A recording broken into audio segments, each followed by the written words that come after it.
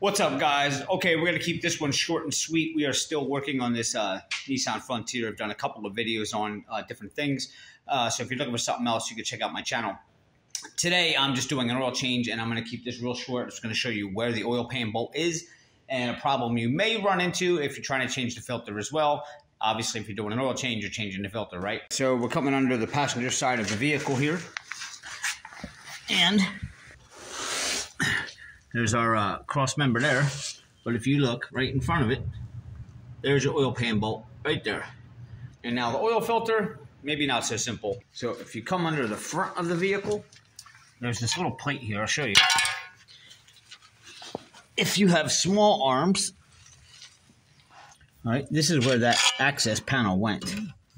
Okay, and you take that off, you can see the filter right there. The problem with that is if it's hand loose, you'll be able to get it off. If it's not, there's no way to get an oil filter wrench up in here. I mean, there is, but you're not going to have no turning room. So you're either going to need the oil filter socket that slides on the bottom here and try to get it off with a wrench, but most people aren't going to have that.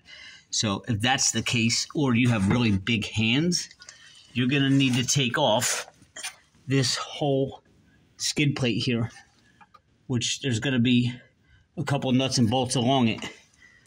You can see that whole skid plate there. That will have to be dropped down if you can't work through that hole and get it off.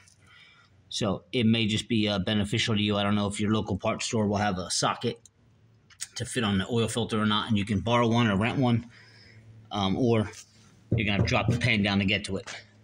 I went ahead and I was able to get it loose by hand. The filter does not fit through here. If you think you're going to drop it down and pull it through this hole, it won't fit.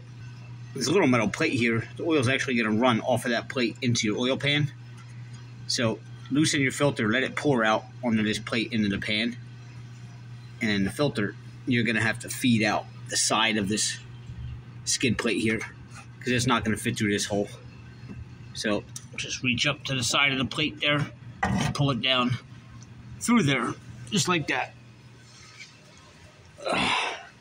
And there's your replacement part number, 27356, Napa Proformer oil filter. And that's just a quick tip if you are doing an oil change on a 2005 Nissan Frontier and other models. All right, hopefully this tip helps, and please guys hit subscribe below, give me a like, and I'll see you next time.